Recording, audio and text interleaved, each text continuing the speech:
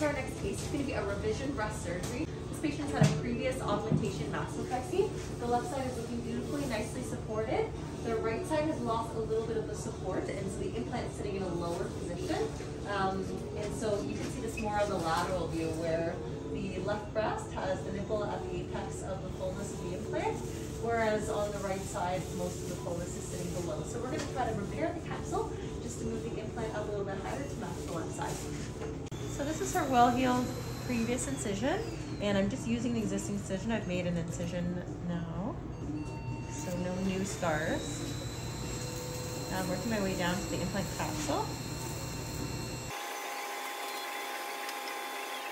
You'll see the implant here. So the implant looks very healthy. This is a saline implant, 325 cc's.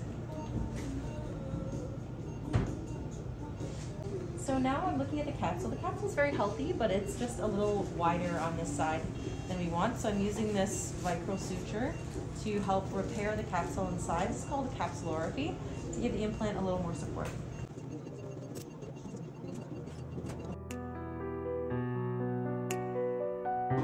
So this is the side we corrected. You can see now that upper full fullness is restored.